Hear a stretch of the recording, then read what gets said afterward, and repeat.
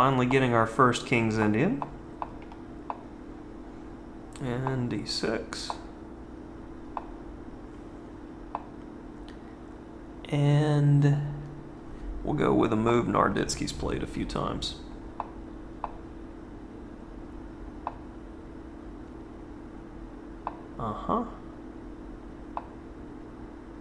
And I think my opponent's mixing and matching, if I can talk today, ideas. I feel decent about my chances here.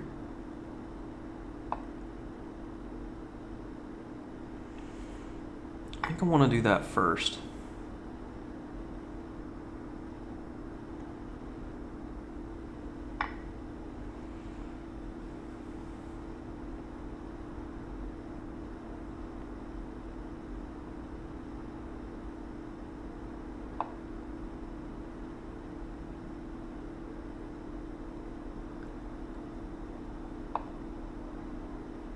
And I was thinking about this move. It's not typical, but it seemed interesting and I wanted to try it. It's part of the fun of playing certain positions.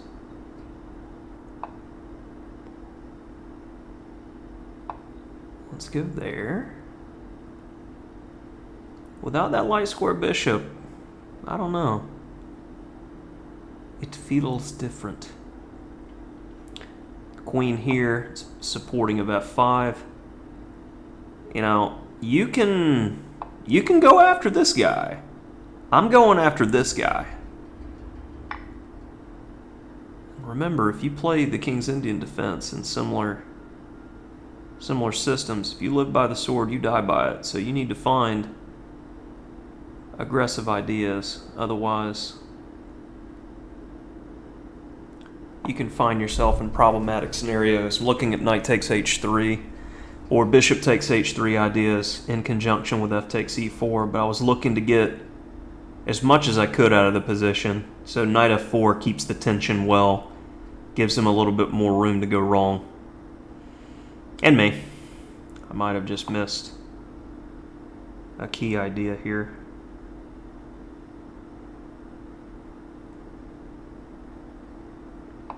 Okay, we'll go for it.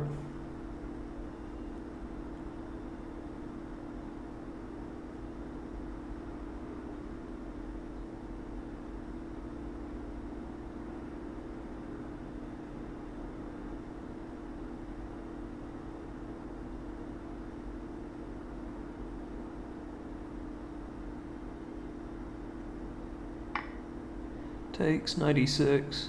Bishop takes, pawn takes. I don't like giving him the d5 square.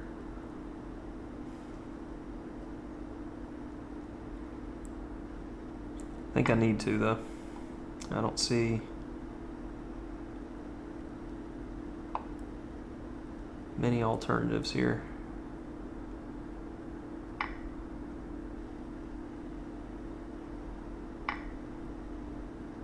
And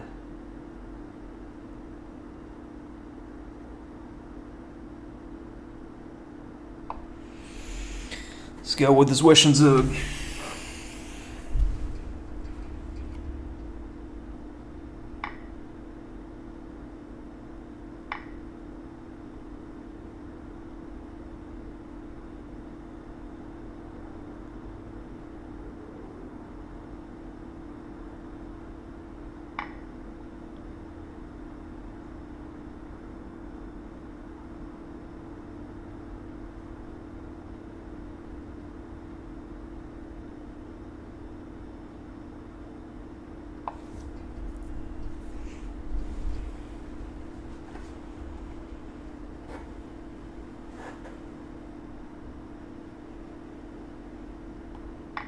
Time is going to be a factor here pretty quickly.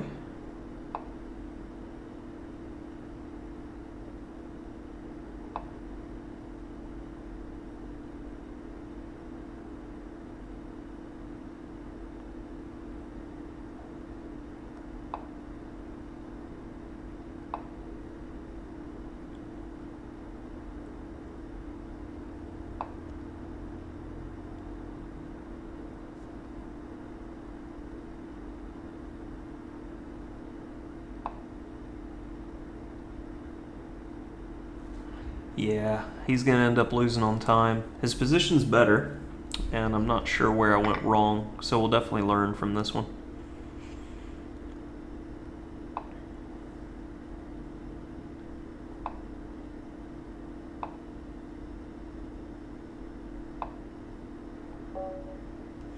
Okay.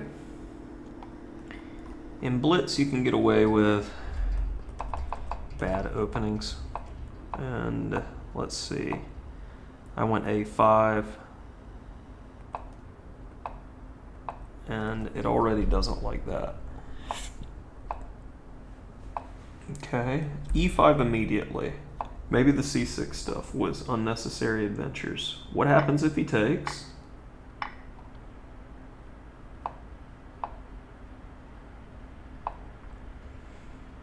Interesting. Knight FD7, a move I wouldn't consider. Because we have this.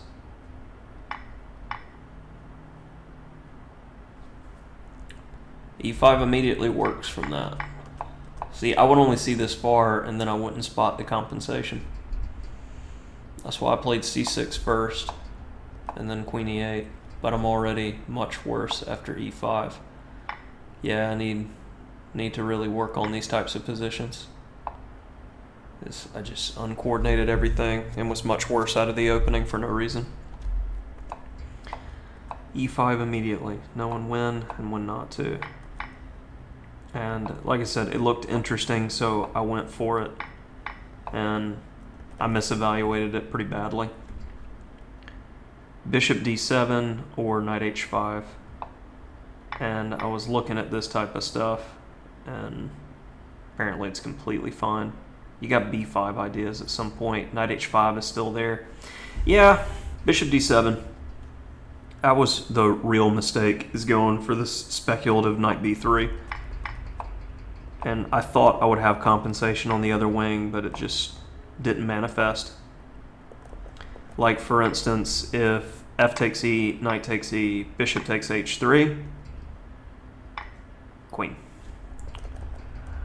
I was looking at those types of ideas. Queen E7. And if takes first, just like the game.